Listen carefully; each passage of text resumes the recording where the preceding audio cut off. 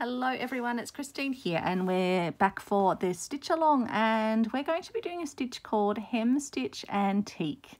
Now it's not something I've done before and it is a little bit fiddly, but I think I've got it simplified to be able to explain it to you. So what we're going to end up with, just so you've got a picture in your mind, is some threads pulled out of our fabric to create so that we've only got the down threads and we've pulled out the threads that run across the fabric, and then we're going to end up with little bundles bundled up with our cotton along where we've pulled those threads out. So the first step you'll need to do, which I've already pre-prepared, but I'm going to show you how it's done, is select an area that runs across your fabric where you're going to take out the cross threads. And I've started doing it up here because I will need another section eventually for, I think, tomorrow's stitch. And what I'm doing is popping up near the edge and pulling one thread out at a time. So that one has come out okay. Because this is in linen, I've found out that the threads won't always pull all the way across, and I'll have to then go and pick up the ones that have broken off part way along. So I'm just using my needle to pick up one of those cross threads, get an end of it, and then just gently, see this one broke, so I'm going to have to then go further across, find where it broke, and then pick it up again with the tip of my needle. So pick it up like that and then start to pull that through. And again, I only got a small section of it. Now you might have better luck if your fabric is a pure cotton, because cotton is stronger than the linen, I think, or particularly this particular type, which I chose because it's a more sort of like a woveny, more openy sort of weave, because I thought that might work better. But it is, yeah, taking quite a bit to get an entire row pulled. It's not just one pull of the thread. I then have to go and pick up the broken threads. But that's okay. You just work. You get there in the end. It's just sometimes it'll be a little bit more tedious. So I'll be interested to hear how others go. And you could obviously, I think it is better to start at the ends, but you can also pick them up part way through, as I'm doing here with the one at the top.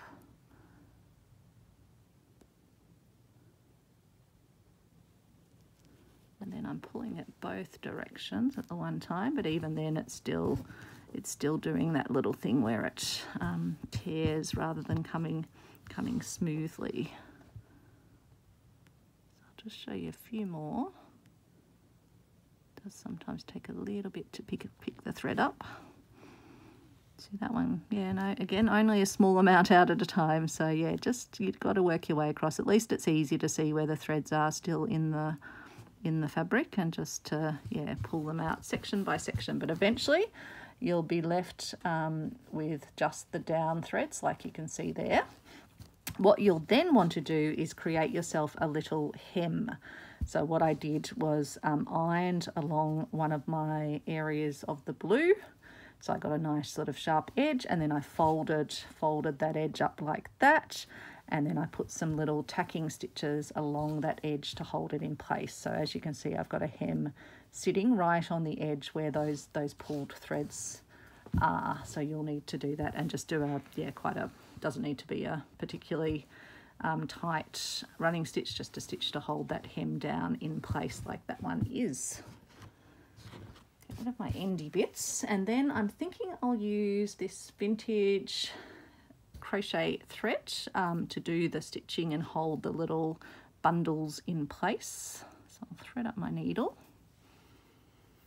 and we're going to start right to left, because apparently it's worked right to left, and it says on the wrong side of the fabric. Now this one doesn't particularly have a wrong or a right side, so I'm not too worried about that. But I'm going to pop up from just below the hem over here, and then I'm going to bring my needle up in the space created in the hem and pop out of the top of the hem, so where there's that sort of ironed line.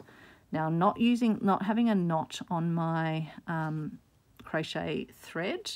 I'm actually going to pull the little tail into the hem, and I'm going to do a little back stitch at the starting point to hold to hold my thread in place. And I'm actually going to do just a second one, even though the book says only one. I prefer to know for sure that my thread is going to hold in place.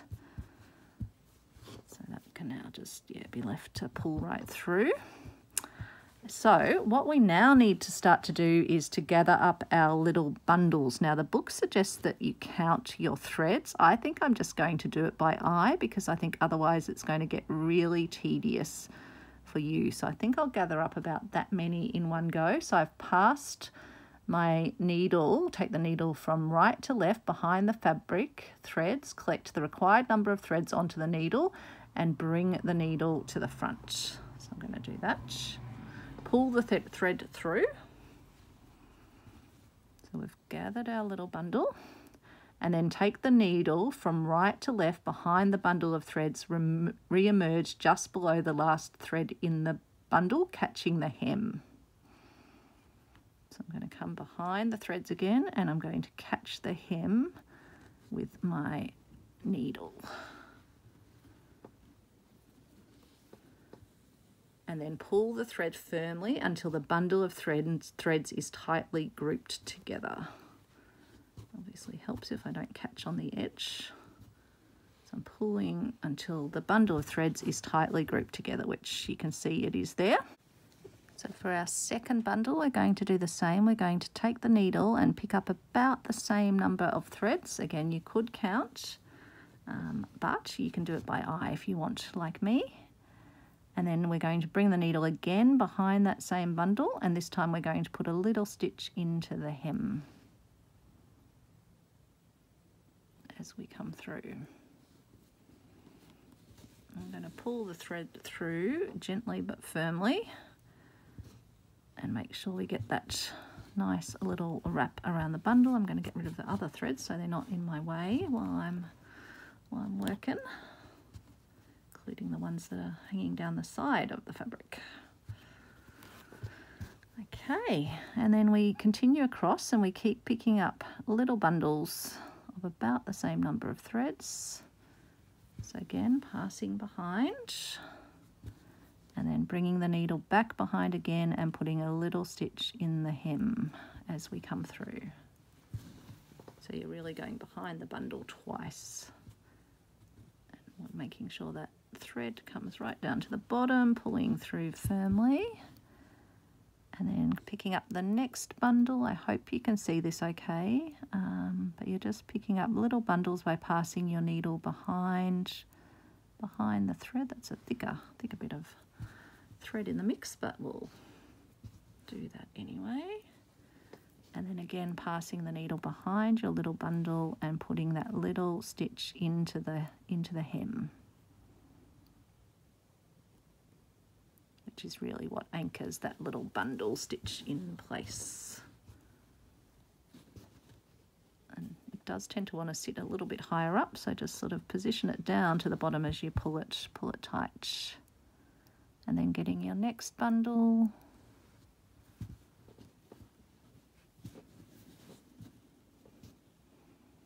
I'm sure when this was done properly, they did actually count all the pieces, but life is too short for that, I think. We're just after a nice little effect, and so maybe if you had a more open weave fabric, it might be easier to count the pieces.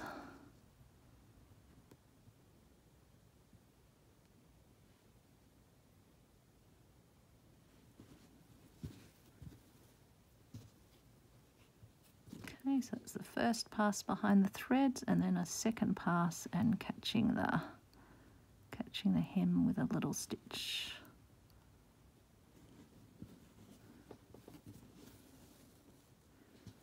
And then pulling through firmly to get it anchored around the bottom. And then our next bundle over, pass our needle behind it, and then do our next little stitch that catches the hem.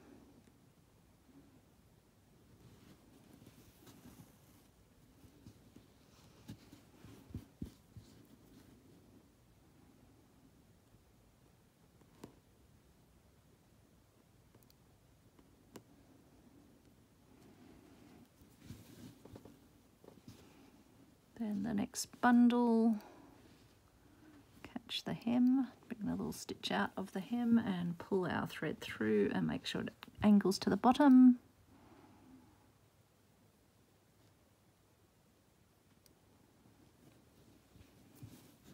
Not convinced if I'll do this stitch again, but maybe it will be handy to have in the repertoire. Depends how pretty it looks when it's all finished. Certainly, I mean, it's interesting to learn something. I haven't done that sort of pulling out fibres of a piece of fabric, so it's kind of good to know it at least, I suppose.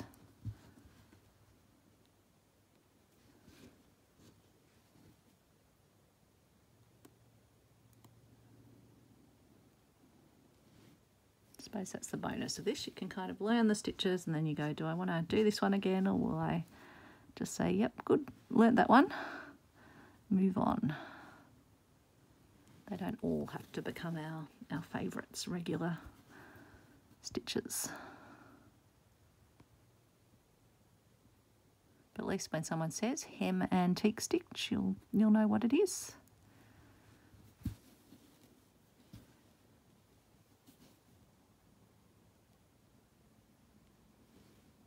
Oops, make sure I catch the hem. That's the main thing. I sometimes forget that I've got to put that little stitch in the hem.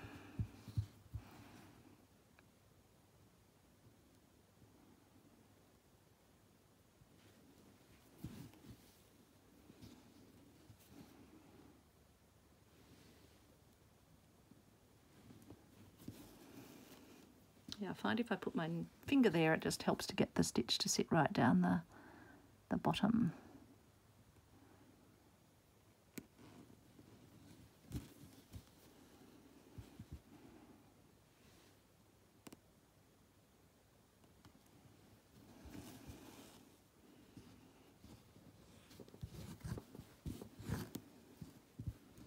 So there we go. So I reckon that's probably, I could do a few more actually.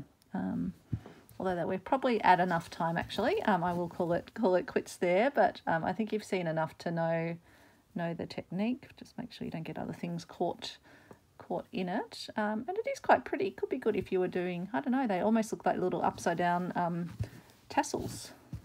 Maybe if we're doing a curtain or something.